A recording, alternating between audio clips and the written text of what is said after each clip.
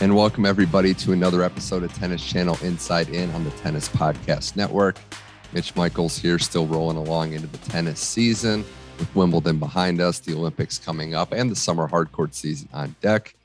Joined this week on the show by Steve Weissman, who's anchored and coverage on Tennis Channel for over 6 years now, becoming a true OG in the game, and also working for NFL Network. Coming by way of Northwestern, originally DC. Steve, thanks for making the first official appearance here on Tennis Channel Inside In. Thanks so much for having me. Money Mitch. I mean, I know you've been doing this for a while, and I'm super happy for you, proud of you getting this Inside In podcast, and honored to finally be a guest here. This is a long time in the making, for sure. And I know that, the last year has been tough on a lot of people. The ability that we've shown, I think, as a company to kind of adapt. And this is coming off of Wimbledon where everybody was here, in California. We were doing the production here and you were anchoring a lot of the coverage for that. And the first thing I realized with that was just how deep our roster are. Our talent roster is seeing everybody in the same hallway for the first time in a Grand Slam. You get to really appreciate just all the minds and all the talent. Much like yourself, of course, that were a part of the team that brought Wimbledon 2 weeks, nonstop. Thank you. Yeah, no, I mean, it's amazing. We've got more Hall of Famers than any other, tennis network in the world. It's a true privilege to walk those halls, Mitch, because, whether it's Martina Navratilova, Lindsay Davenport, Jim Courier, Tracy Austin, Pam Shriver's with us now. And, having those minds, that Hall of Fame experience, obviously, Chanda Rubin I work with a ton, and she's amazing. And just all the folks, Paul Anacone, John Wertheim, who's such a great writer and mind as well. And to have all those voices, plus, Hall of Fame play-by-players and guys like Ted Robinson, who I grew up, listening to, and is just such a pleasure to hang out with and kind of get to know on a personal level. So I'm super grateful to be a part of, I call it a family at Tennis Channel, because, from the top down, it feels that way, from Ken Solomon to Bob Wiley and Ross Schneiderman. It's a place that, I've never been at a place or a network or a place of work that really is so positive overall and is always giving, good feedback. And when we're there, at 4 a.m, Bob's there, Ken's there, obviously Ross is there as well. So, they're on those same grind hours that we are. And it's all part of the process, putting, we are the network of record for our sport. And, we take that really seriously, and we're very proud of it. Made me think of something else too. You've been doing this for 6 years, but following the sport your whole life, and obviously knowing more about it than most people. But just when I'm watching, let alone when you're working with these people, when I'm watching Jim Courier, Lindsay Davenport, Martina call a match, I still feel like I'm learning something. And and I would venture to say you feel the same way, within the matches, within the segments, that you're still learning from some of the greatest minds to ever be involved.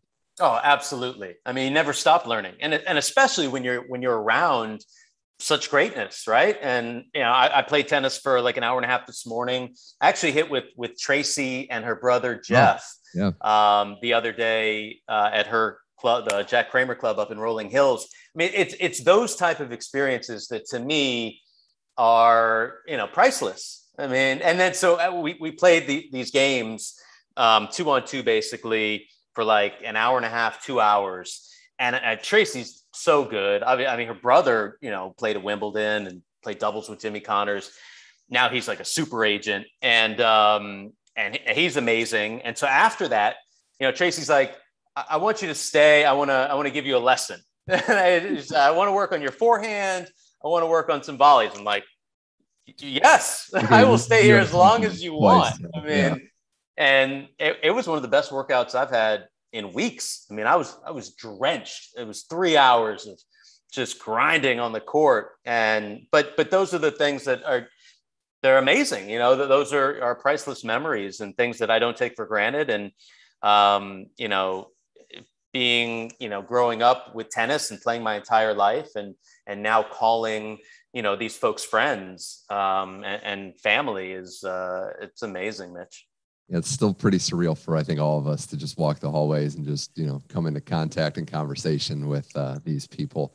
Another important part of tennis growing up, as I'm sure for you as me, was the Olympics and getting ready for the big event every 4 years. It took us 5 years since the last one with the delay last year, but Olympics in Tokyo, the tennis tournaments are about to get going there. And I think we do have to address the fact, Steve, that it is different. There's a lot of players that have decided to pull out for a lot of different reasons, and understandably so. There's the COVID situation in Japan, which is not great. It's still an important event and an important experience for a lot of players. But I think this year it kind of does put things into perspective that you have to make decisions what's based on what's best for you, your family, and it's understandable why players would pass. I don't think a lot of us realized that in the past before, but going into this Olympics, do you feel like it still has the same level of buzz, the same level of excitement? How would you gauge what you're going into this Olympics feeling? So I think the Olympics in general, when I grew up, was one of the biggest events on the planet. And it was something that I truly looked forward to every 4 years. I knew the names of the swimmers and the gymnasts and the speed skaters and the skiers and, whether it was slalom and the bobsledders and the track stars, everybody, right? I mean, it was a big deal.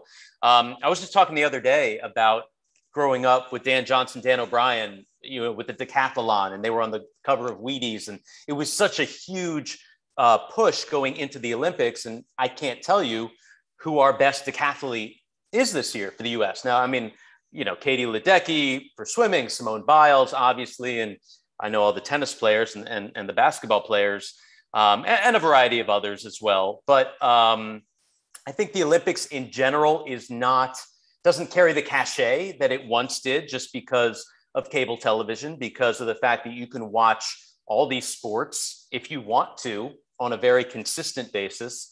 But it's still a big deal. And, personally, I got to do play-by-play for the Rio Games 5 years ago. That was a dream of mine. I grew up, I was like, it's a dream to work the Olympics and to be a broadcaster for the Olympics. And that's something that I'll, treasure for the rest of my life. So if you're an athlete and this is your first opportunity to go, if it's Tokyo, I don't know if you're passing that up. And most of the top tennis players are going, by the way. There are some exceptions, but in general, most of the top tennis players are going. I think when it comes to the big three, there were decisions to be made. And, I spoke to Roger in both Paris and then covering Wimbledon. And when he told me that the situation at Wimbledon was terrible when it came to the bubble and not being with his family, that said a lot to me. And so at that point, I was like, he's probably not going to Tokyo.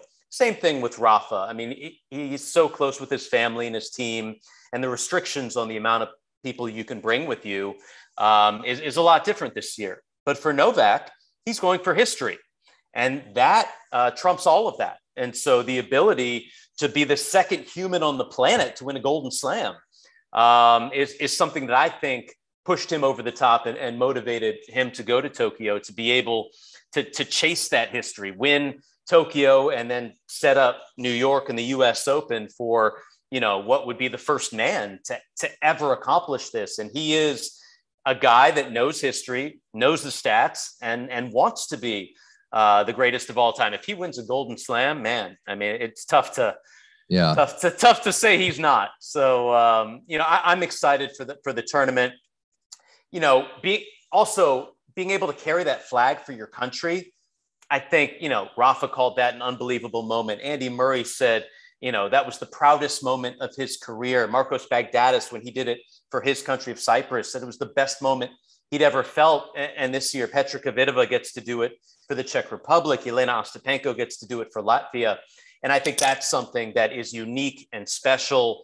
And you don't even get that at the Billie Jean King Cup. You don't get that with Davis Cup, because you're around all the greatest athletes on the planet, and you're walking out and carrying that flag. I can't imagine, how proud and the goosebumps that they feel.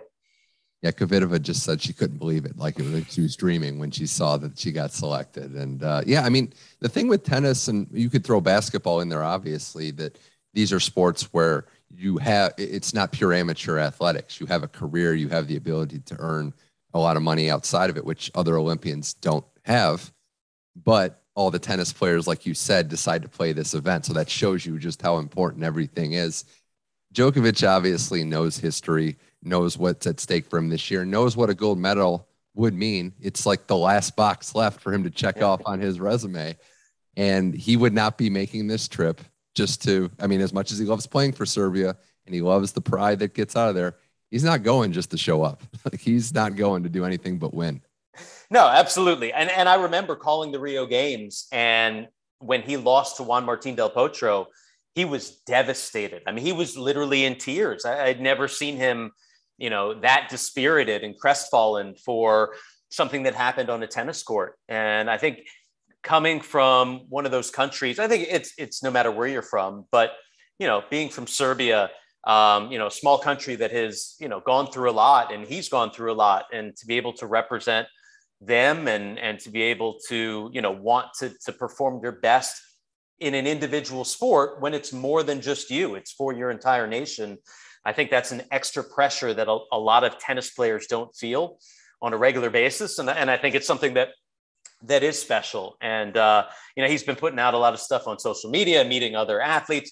That's something else that's really cool, that, if you're a top tennis player and then you get to meet, all the basketball players and the gymnasts and all these, global icons that you normally wouldn't run into ever, maybe at the ESPYs or something like that, or an award show, but this is the only time when they're all together. And I think that is a truly unique and special experience as well. I still remember 2012 Olympics when the USA basketball team was, they didn't get great seats. They were kind of up in the upper deck for Usain Bolt running, but they had to be there for that moment. I think it's cool, obviously, on a lot of levels. Blair Henley wrote an article on tennis.com talking about the importance of certain players. You read about Ali Risk, who dreamed about this moment, thought it was taken away, and, finally gets it realized. Players like Ange Jabeur, who represent a region of the country that never, thought that they would see great tennis players as well. And I actually thought, of all people, Jack Sock's quote about how the gold medal is probably one of the first things you're going to show to your family who doesn't understand, what a Masters 1000 level tournament is necessarily. So even though it's, for pride and you're not going to get the money or the ranking points out of it, this is still an unbelievable event, an opportunity for a lot of players to cement their legacy even further. No, that's a great point. And I found that interesting because Sam Querrey had a quote in that same piece, great piece by Blair Henley, that he would rather win a Masters 1000 than go to the Olympics. And then you got Jack Sock who's saying, years from now, that'll be what I remember most. And I think that's true when you're talking to somebody in general and you say, I won a gold medal, or I won, Indian Wells, they're going to know what the gold medal means. Although if you're talking to somebody who's into tennis, they'll probably be like, I don't know, Indian Wells is a pretty big deal. Maybe you compare it to a major. I would compare it to a major, just because, but then again, I personally, I don't know how you feel, I'd personally rather win Wimbledon than win a gold medal. I'd rather win, the US Open. I would probably, I think we're maybe a little biased here, being in the tennis thick of it.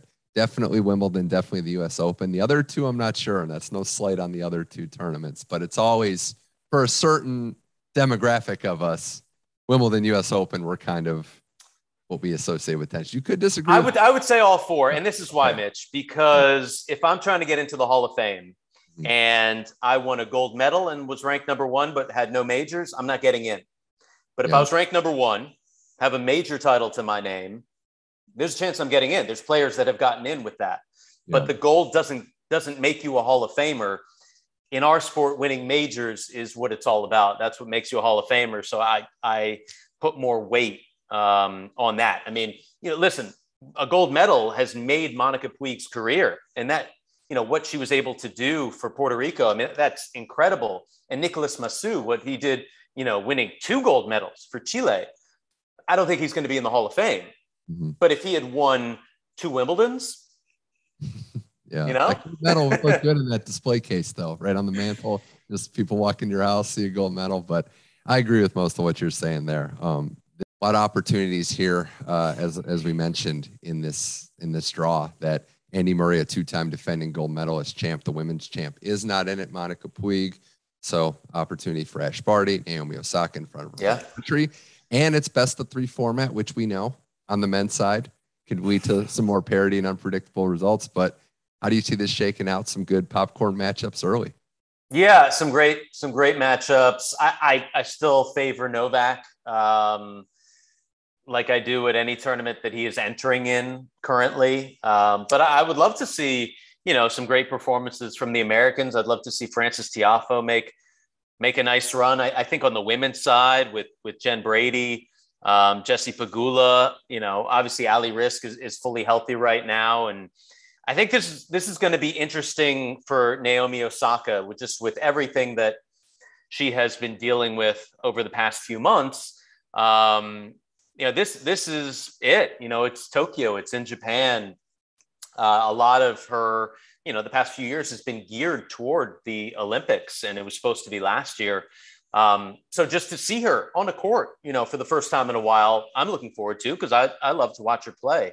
For Ash Barty, I think, it's pretty amazing as well. Just her journey and not, going home for basically 9-10 months after leaving Australia in February, and to be able to produce the results she's been able to do. So, I think it's wide open, as you said, because 2 out of 3 on the men's side. It's always kind of wide open on the women's side. And that's a good thing. I think it'll make for a fun event. Yeah, I'm always intrigued by what we see at the Olympics in all the sports, let alone tennis. And the last thing I had to bring up is just the memories of this tournament in the past. 2012 will always be the one I look at, as you saw Serena's dominant performance in the final over Sharapova. It was played at Wimbledon, so that's a unique event too. And I know Murray won the tournament, but a lot of us will never forget Federer Del Potro in the semifinals, and just that third set that would not end. And another match, I think Kobe was actually at that one too. Was he? Yeah. I remember Murray just because he had lost to Federer, at Wimbledon that year. And this was like a few weeks after that, I think, not that long after that. And to be able to win on that court and then propel him to then become a major champion after that, and eventually, win Wimbledon, is something, that I'll never forget. And then honestly, Rio to me is the most memorable, just because I was such a big part of that. The other Olympics I'm covering, whether, back in the day it was on SportsCenter or NFL Network or Tennis Channel. Tennis, while it was one of my favorite sports growing up, Olympic tennis wasn't, because, to me, the 4 majors are the big deal. So I was interested in watching the gymnasts do their thing, the water polo players, the swimmers, Michael Phelps. I mean, that was all a bigger deal to me than Olympic tennis. But 2016, man, I was all in, and it was awesome. And seeing Juan Martín Del Potro, make the run that he did was really special to watch. Steve Weissman on Tennis Channel Inside In on the Tennis Podcast Network. Well, you mentioned the Hall of Fame and how hard it is to get in for a lot of players. The Hall of Fame had their ceremony this year. They had the tournament as well. But I wanted to just start with the induction ceremony. Seeing Conchita Martinez and Goran Ivanisevic, one of the first memories of me paying attention to tennis, like a run, was that Ivanisevic Wimbledon final that essentially made him a Hall of Famer. And I was very, very happy to see them finally get their day after a year where it was delayed. Some great speeches and just some great reverence for the Hall of Fame itself. Newport, Rhode Island just being the perfect place, it seems like, for everyone to convene, and just has the right mood set and the right vibe for the Hall of Fame. I really believe that. Yeah, I miss being there. The last few years we've been there, and I love that place. I mean, having worked, at ESPN in Connecticut, I was like 2 hours from Newport, and that would be a place that I went to, to get away for a weekend, and then finding out about the International Tennis Hall of Fame and walking through those gates in basically, it's like a strip mall. And then you walk in and you're like, oh my God, this is tennis heaven. And there's these grass courts, and it's, then you see the museum, and it's like nothing you'll ever see. It's beautiful. And, Todd Martin's done such a fantastic job as the CEO there, fellow Northwestern Wildcat, go Cats. Stan Smith as the president there. I mean, they do a wonderful job with the tournament. and with just, promoting the sport of tennis as an international tennis Hall of Fame. And also there's great food in Newport, Rhode Island. But I love the speeches this year too. I thought it was a fantastic event. Our colleague Brett Haber did a wonderful job as always as the MC. And I thought Conchita's speech was wonderful. Goran really paying tribute to the original 9, and Conchita was magnificent. But to me, and Dennis Vandermeer, by the way, legendary coach. I grew up knowing, you knew Vandermeer and you knew Bollettieri as a kid my age. And, those were the two that you were, wanted to go to and become a star. But to me, it was all about the original 9. I think a long time coming. The original 9 has transformed not only tennis. I mean, what they've done for all women's sports in general, is transcendent. And I love the speeches of Valerie Ziegenfuss. I loved Julie Heldman's speech. BJK is BJK. She's the king. And I love Rosie and just to see 7 of the 9 there. Another one, in Australia, Judy Dalton, be able to give a speech as well and hear from all of them. Because a lot of times we do hear from Billy and I'll listen to Billy all day long, 7 days a week, 24 hours a day. But to hear from Valerie and Julie and their stories, it meant a lot to me. And the original 9 deserve all the accolades and more. And so that was the most special part of the weekend for me. Yeah, Billie Jean King. It's like gospel essentially. Whenever she talks, everyone just stops and pays attention, which is how it should be. But no, it was a tremendous honor for the original 9. I agree, a long time coming. And then next year we get Leighton Hewitt, so that'll usher in a new generation. That doesn't seem like it was too long ago, but the tournament. He's still like playing some doubles, right? I mean, like he's not done. He's playing. I don't think he's ever gonna fully give up the game that he devoted so much to. The tournament itself, I just want to mention, shout out to Kevin Anderson, who had to journey back the hard way with that win. I mean, that's how hard it is to get back into the swing of things. That guaranteed him a spot in the U.S. Open. Good to see a guy who has made 2 major finals regain his form and prove that he can still play at his age some high-quality tennis. No, that was awesome. I'm a big Kevin Anderson fan. I'm a big supporter of college tennis. He went to the University of Illinois and got to 5 in the world and got to a couple major finals and has been a great ambassador. I think he's just a good guy. I think his family's amazing. He's got a wonderful wife, now a child. Lady Katie, the little dog, was there on the turf as well at the end of that ceremony. So I was really happy to see him. He got a wild card, and kind of like on the weekend that Goran gets a wild card into Wimbledon 2001, wins it, and now Kevin gets a wild card into the Hall of Fame Open and is able to take that to victory.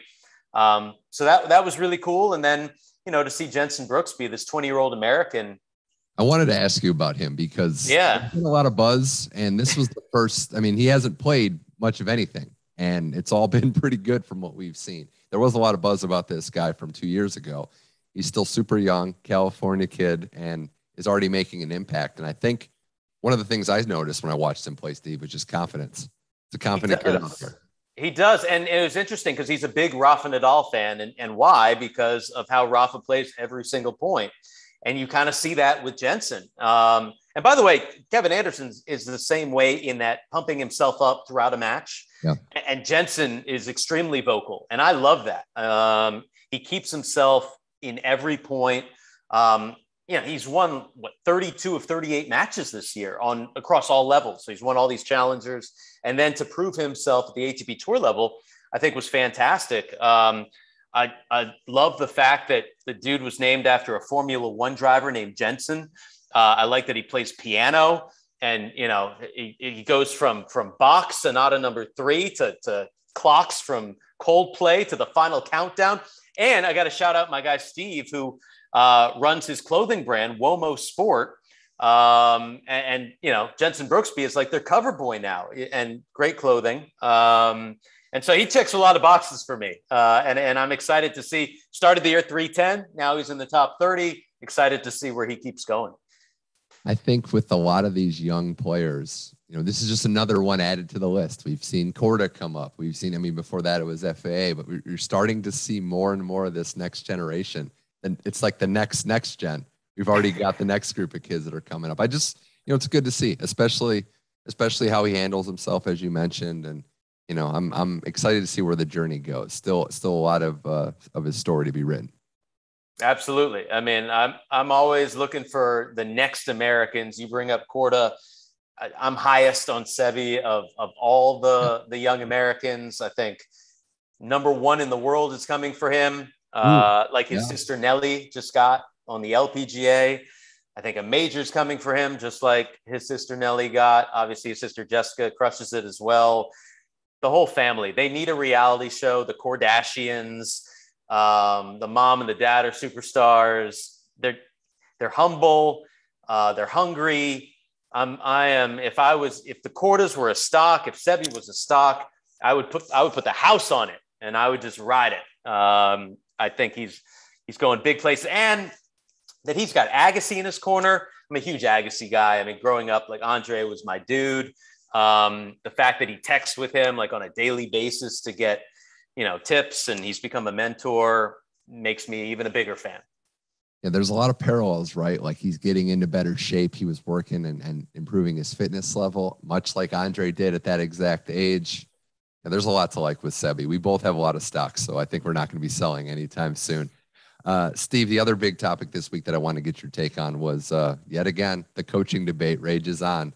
And two people that were friendly for the most part. And this was what I would call a good-natured disagreement. We've seen the opposite of that on other occasions. But Tsitsipas thinks there should be coaching every single point. Kyrgios completely disagrees. I don't want to completely hedge in the middle of this, Steve, but I think that there is a solution that doesn't involve coaching every single point while also just pushing it to the side.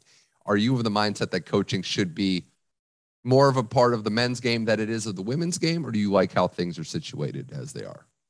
I don't think it should be in either game.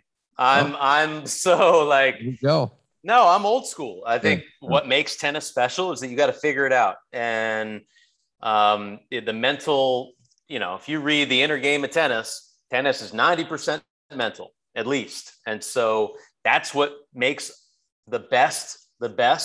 And that's what separates good from great. And you can be an incredible athlete.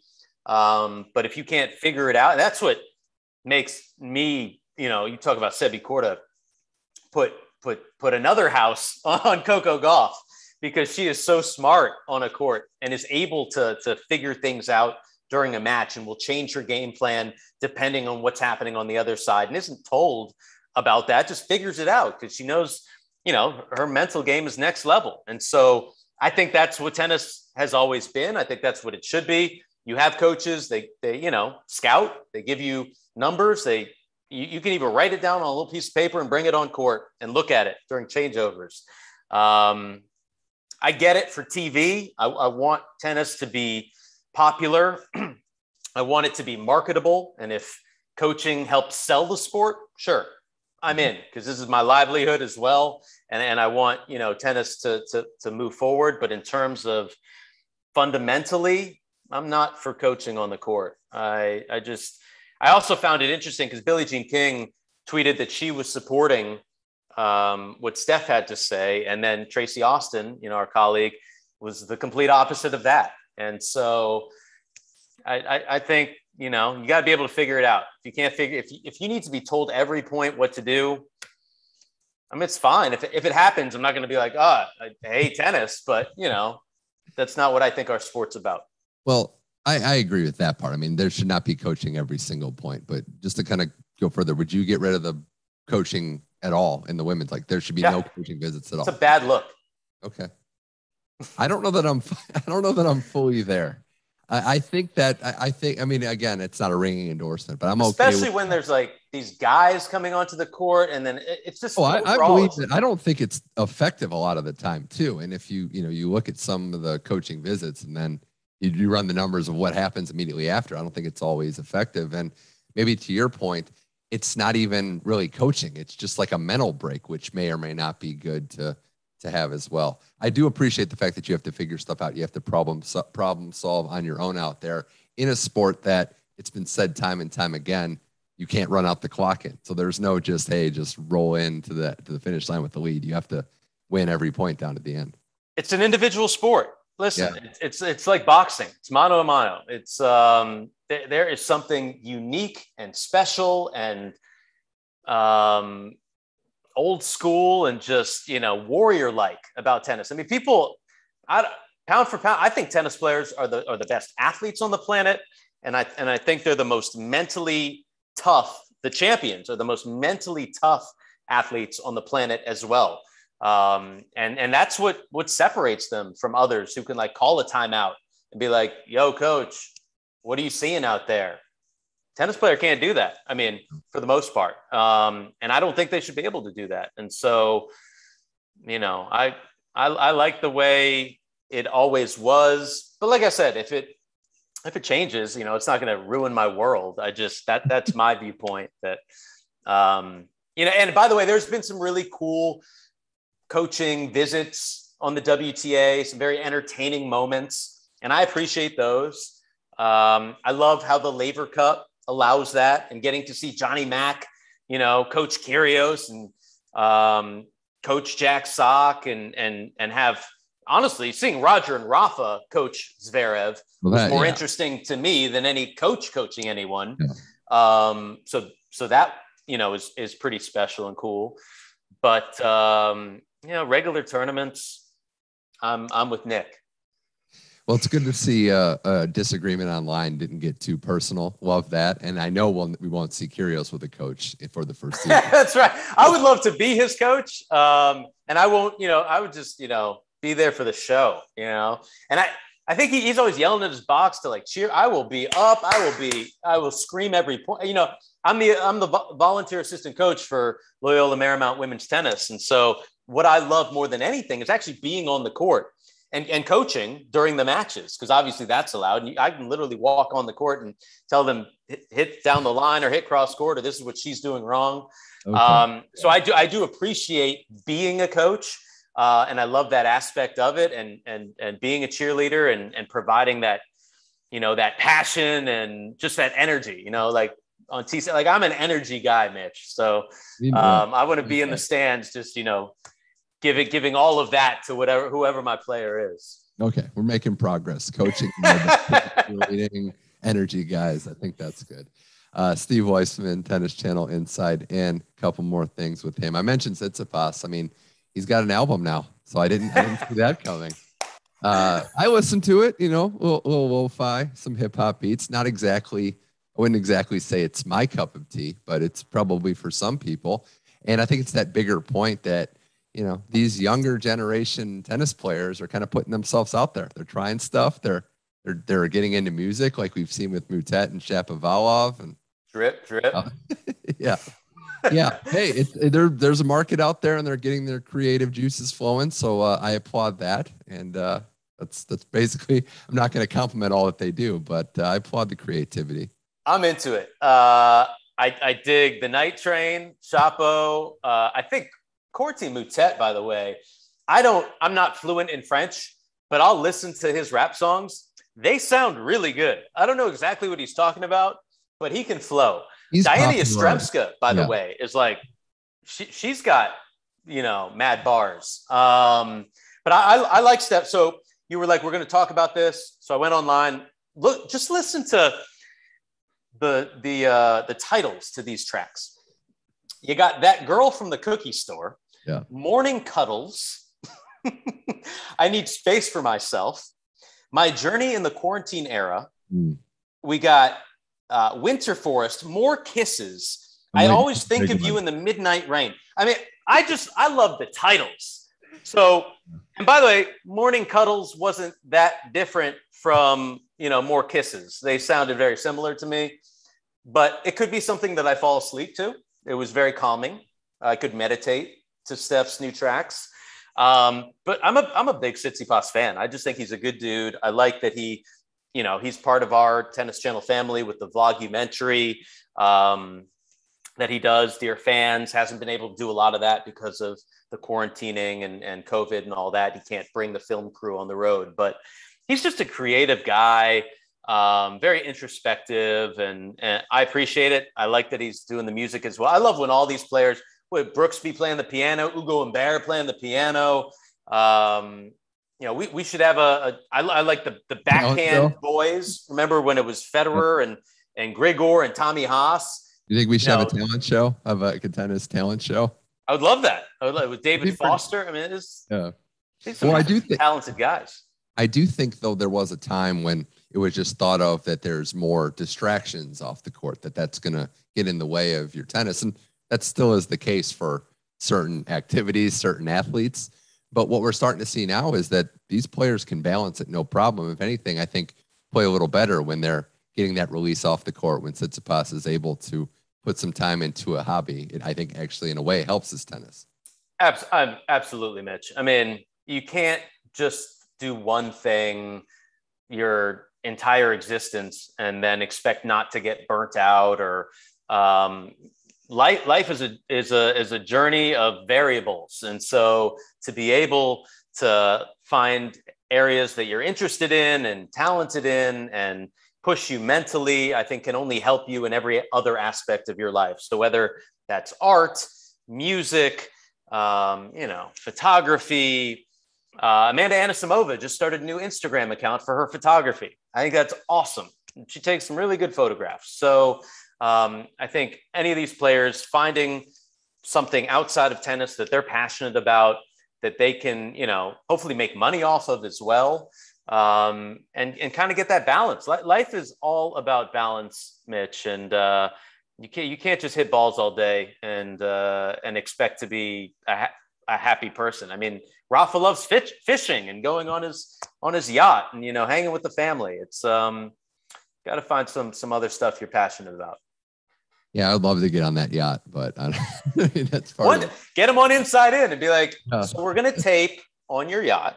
Yeah, it's got to be in person. You can put me in whatever room you want. I'm very flexible. Yeah. Steve Weissman, pleasure chatting with you. Last thing, I mean, I know the Olympics are starting, but we got some summer hard court and some clay events as well. But you're starting to see the players already look to that summer swing. If Nadal's going to play the City Open in DC for the first time ever, the grind doesn't stop, and this is the chance to really set yourself up, I would think, for a great summer, and it's already started in some of these tournaments.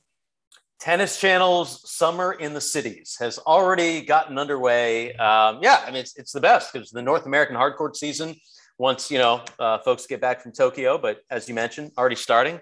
Atlanta, DC, one of the big three playing in DC. That's my home event. That's, I grew up going to the Legg Mason Tennis Classic and watching Michael Chang and Andre Agassi and Jim Courier and Peter Korda and Brad Gilbert and the Jensen brothers. And, I got my first ever autograph from Agassi outside of a practice court there. So I have that tournament is near and dear to my heart.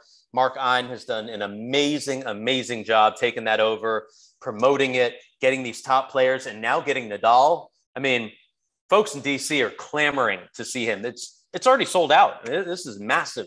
We got Murray a few years ago. That was cool.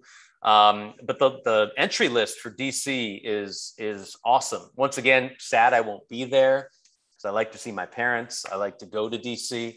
But hopefully we'll be going back to these tournaments in the future.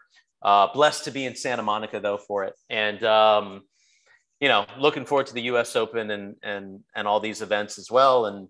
And hoping to see Naomi Osaka, back at the U.S. Open. We'll see what happens there. And then Djokovic, whether he wins in Tokyo or not, the Grand Slam is still on the line. I don't want to ever hear. I don't know. I'm going to get your take on this before we go, because I'm it's a pet peeve of mine that it is the Grand Slam, not a calendar year Grand Slam. That's from the Department of Redundancy Department, because a Grand Slam is winning 4 majors in 1 calendar year. So you never have to say calendar year. That is what a Grand Slam is, winning the 4 majors. Are you somebody who says Djokovic can win the Grand Slam in New York? Or are you somebody that says he can win the calendar slam or the calendar year Grand Slam? And I'm judging you. So okay, I'm pretty mellow on my pet peeve, but I would say Grand Slam. Calendar Grand Slam just seems too wordy, more than redundant for me.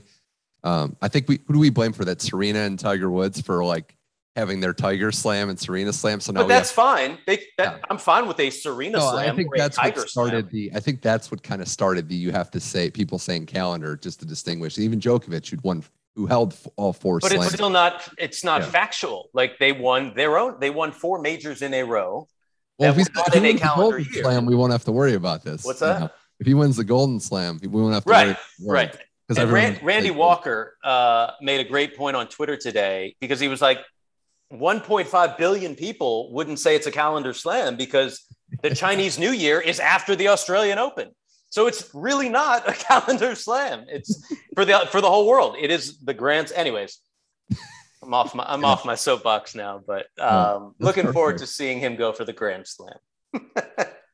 I can't wait to see how history unfolds both at the Olympics and then beyond. A lot left, a lot of tennis left for 2021. Steve Weissman, thanks for coming on the show. And I will be, holding you accountable for your boy Newsom's performance as a rookie of my Browns this year. So yes, Greg Newsome the second is going to kill it for your Browns. I hope. Rashawn Slater is going to kill it for the Chargers, so you can see him out in LA. The Wildcats. We just had media day for the Big Ten. Pat Fitzgerald inspiring the world. And I did NFL Network last night, and in those cabinets right there is my setup with all my football helmets. And actually, I took them down because my parents are coming to town, and I put them back where they are in another portion of my house. But I would have put on one of my Northwestern football helmets for you. But Greg Newsome, great kid, even better, on the field. So I think you have a very good season coming in Cleveland. I cannot wait for that. Steve Weissman, pleasure chatting with you as always. One of the nicer guys in the industry for sure. Thanks for coming on Tennis Channel Inside In. As always, Money Mitch, appreciate you. Thanks for having me, and hopefully we can do it again sometime.